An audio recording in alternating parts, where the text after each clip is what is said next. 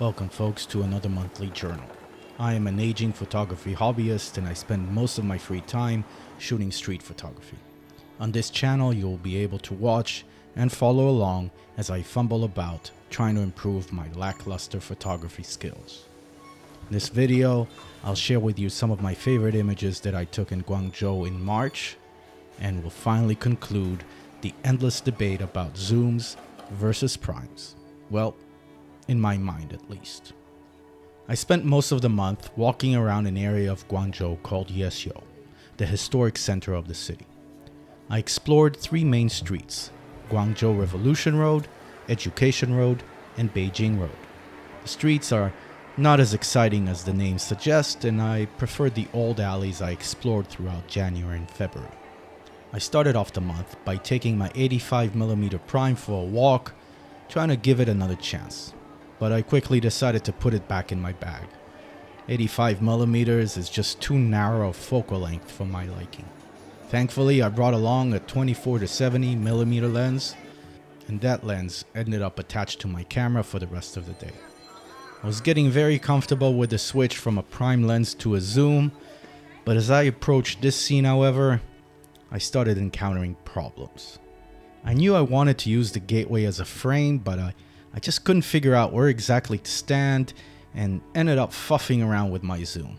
I missed out on many good shots because I was not in the right place, physically and mentally. I couldn't focus in time, my mind was scattered all over the place, I was focusing too much on my settings and not on composition and nailing the image. Although I ended up capturing this photo, which was my favorite image of the month, I kept on wishing I had my 40mm prime with me. As the month progressed, I found myself preoccupied with the old prime versus zoom dilemma. I was trying to figure out what is better for me and my quote-unquote style of photography. Being a numbers guy, I decided to open up Lightroom and nerd out. I collected all the data from my previous 5 years of photography and the 40,000 or so images I shot. Some of the findings just corroborated what I already felt, but some of the findings truly surprised me.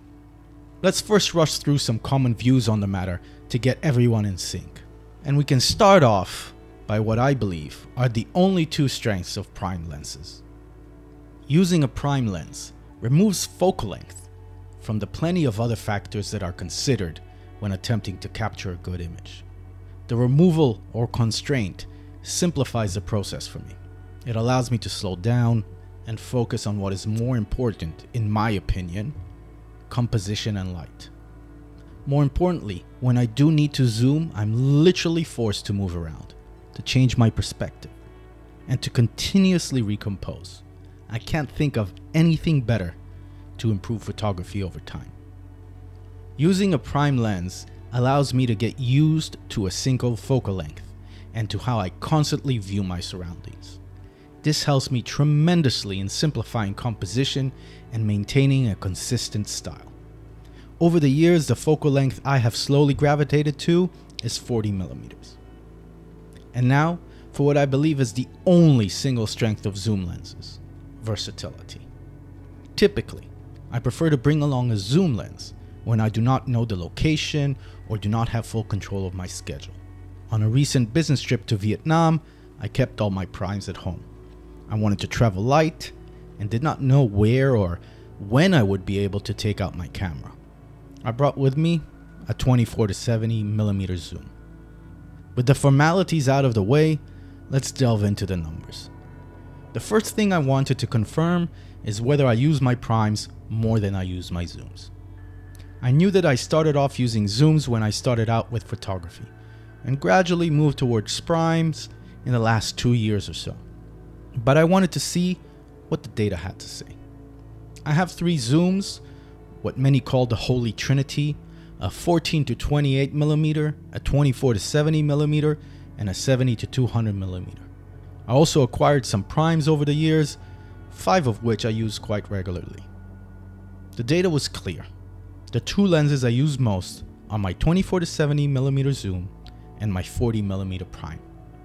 I tend to use a 24-70 for versatility and my pancake 40mm for low light and daily street photography walks. No surprises there, but I wanted to dig deeper. I wanted to know exactly how I use my zooms, especially the 24-70. My gut was telling me that I shoot mostly at 40mm. Turns out, this was nothing further than the truth.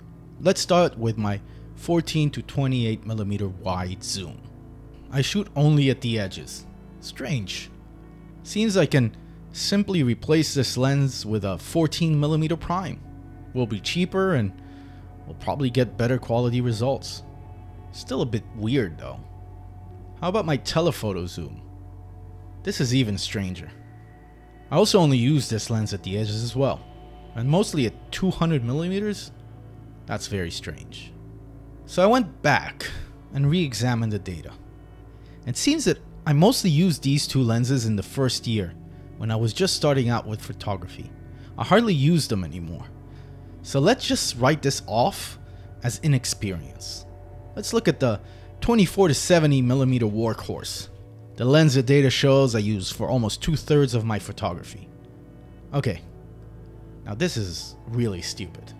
I use this lens at the edges for 70% of the time. Just at 2 focal lengths.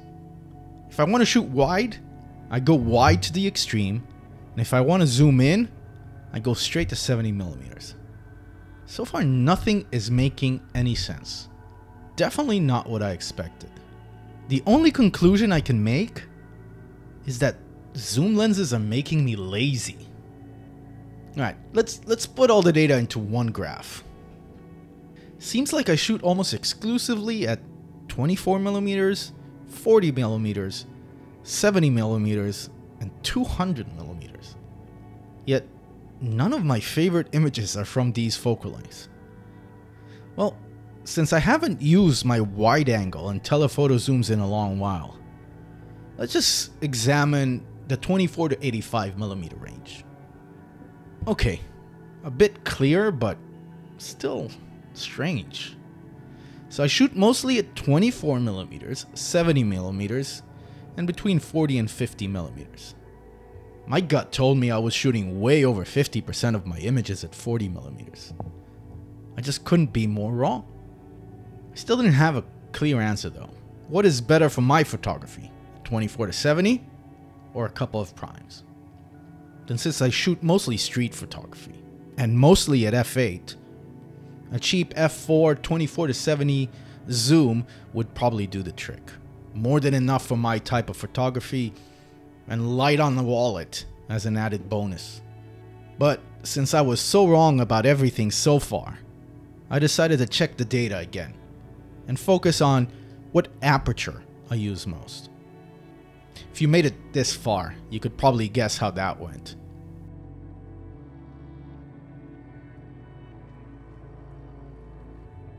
Well, I do shoot at f8 a lot, but I shoot at f2.8 or lower the most. More than a third of the time, I shoot at the lowest f-stop possible. Okay, let's wrap it up. What did I learn from all of this? 1. Analyzing the data occasionally is certainly useful. It gave me interesting insights into my photography. 2. I tend to use my lenses at their extremes. A wide zoom at its widest focal length, a telephoto zoom at its narrowest focal length, and almost all lenses wide open at their lowest f-stop. Zooms make me lazy.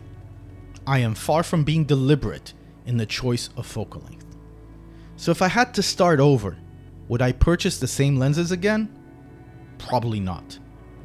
Instead of buying the holy trinity of zooms, I would probably just buy a cheap 24 to 70. After a while, maybe buy a few cheap primes to improve my photography game. Then, I would analyze a few years of data like I did now and upgrade my lens lineup to a better one. Well, I was already thinking of getting rid of my wide angle zoom and my telephoto zoom.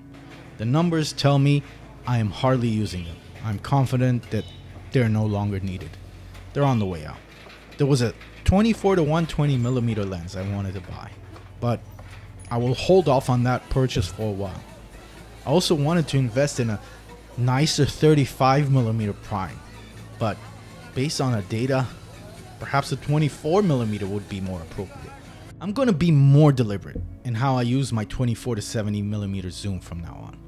I'll try to be more conscious of the focal length I use, and especially try to figure out why exactly am I using it at the extreme.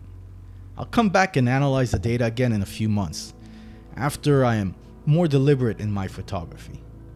I'll also try to do a similar analysis just for my favorite images.